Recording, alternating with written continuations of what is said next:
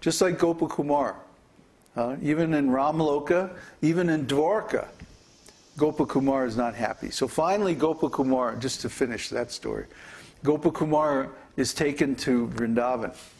And it's like this airplane takes him from one part of Goloka, the Dwarka part, to the Vrindavan part. So there he is in the forest, and he's like looking around, where am I, you know? And one of the cowherd boys suddenly comes into the forest, Gopakumar, Gopakumar, where are you? Where have you been? Krishna wants you right away, come on. And he grabs him and they start running through the forest.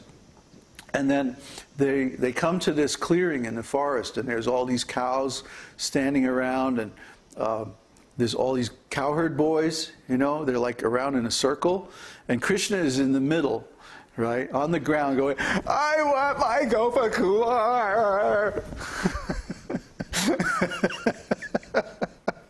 Where's my Gopakumar? Right? And so the cowherd boy brings Gopakumar and says, Krishna, here's Gopakumar right here. He just got lost in the woods a little bit. Oh, Krishna like gets up and he embraces Gopakumar like this, and they're both crying, and oh, it's just a wonderful, wonderful scene. So this is Krishna. Krishna always wants to go back to Vrindavan. And anytime he even gets reminded about Vrindavan, then he kind of he goes into a funk, you know? It's like, he doesn't want to go, he doesn't want to do all this king stuff. It's like so foreign from his real nature. His real nature is a cowherd boy. So, Lord Jagannath, the whole mystery of Lord Jagannath is that he's like Krishna in Dwarka, all this opulence, royal paraphernalia, and all this stuff. So once a year, he and Balaram and Subhadra, by the way, of course, is the same Yoga Maya who took birth in Vrindavan and was exchanged for Krishna. So the three of them get on their chariots and they go back to Vrindavan. And of course, you know, the Lord feigns, he says, oh, I have some illness, and there's the only medicine that'll work is in Vrindavan, so I have to go, which is true, but it's illness of the heart, right? He's lonely. He wants the company of the associates, of his eternal associates in Vrindavan. So they sneak off and they go to Vrindavan. And of course, the goddess of fortune is not very happy about that. So after a couple of weeks, she goes and chases him. And then there's this big confrontation between the goddess of fortune and her troops and the cowherd boys. And she's like, you have to return my Krishna right away. And then you know, after a little bit, Krishna comes back. So that's the Rath Yatra. That's the meaning of the Rath Yatra.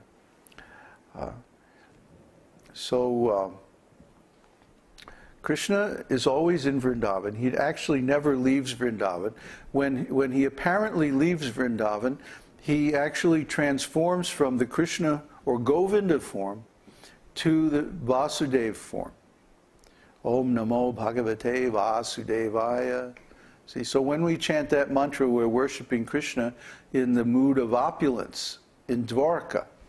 See, in Dwarka, Krishna has to deal with all these different types of people, and some of them may not be pure devotees and so on like that. They may have some motivations and like that. So Krishna is like more tolerant, in a sense, in Dwarka Leela, because of being a king, he has to deal with a wide variety of people.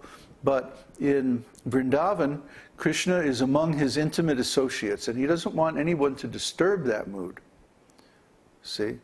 So that's why when Krishna apparently leaves Vrindavan, he enters within their hearts, and he enjoys their company in the intimate relationship within their hearts.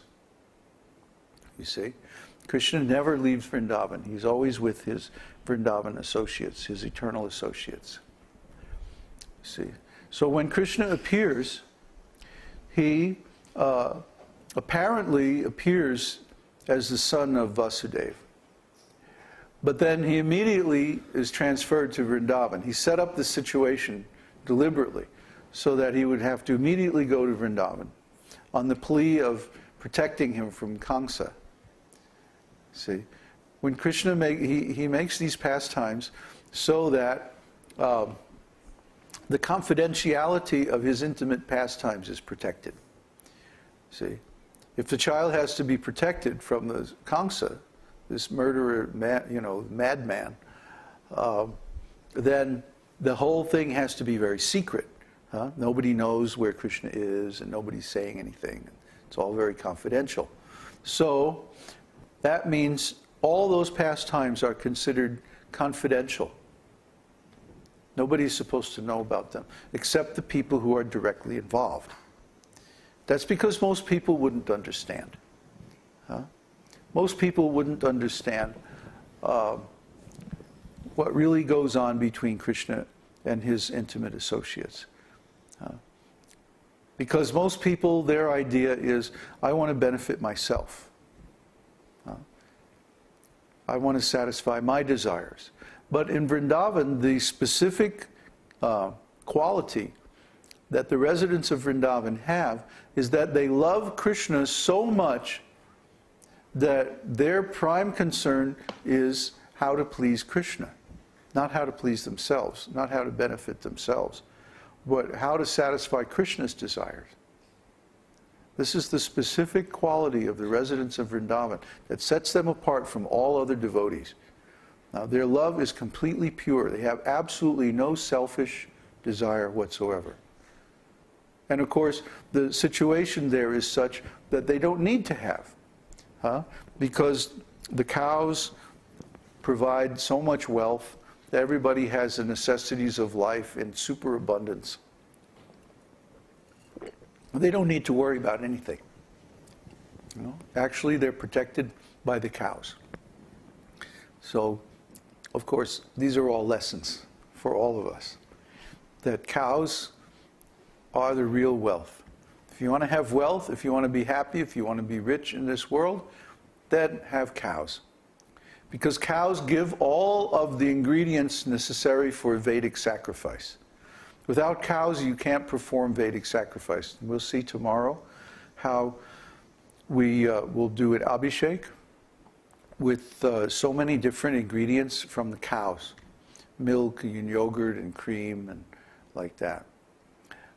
So in the temples in India, the cow is so important that the temples are cleaned with cow dung. The deities actually bathed in cow urine and cow dung. So just imagine how important the cow is in Vedic society. The cow is completely pure, and everything about the cow, even the urine and stool of the cow, is pure. And it's used as a medicine in Ayurvedic medicine, and it's also used in all kinds of spiritual and religious functions. And the ghee from the butter of the cow is used for sacrifices. And if you know how to do these sacrifices, you can produce rain very easily. Simply by chanting the holy name, doing a little homa, yajna, you can very easily produce rain. Now, people don't know these things. But when the fat of the ghee, the molecules of fat in the ghee are exactly the right size, for example, for the generation of nerve and brain tissue. And so when people eat ghee and milk products, this helps the development of their brain and intelligence. And we see that people who eat a lot of milk products are very intelligent automatically. And also when the ghee is burned in the sacrificial fire, the ash that's created is sticky.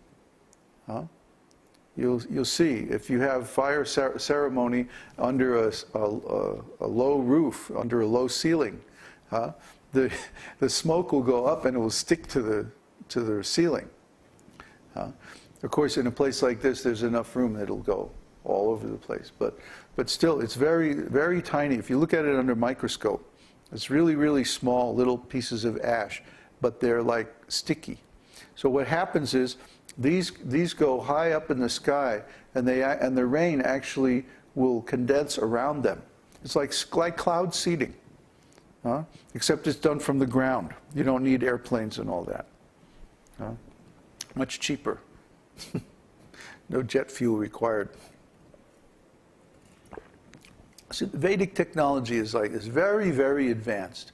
Try to understand. A good comparison would be in philosophy that Western knowledge only in the last, let's say, 100 years or so has Western knowledge come to the point where it can begin to grasp the most fundamental issues of Vedic philosophy. Einstein was very clever. Einstein realized the absolute nature of consciousness.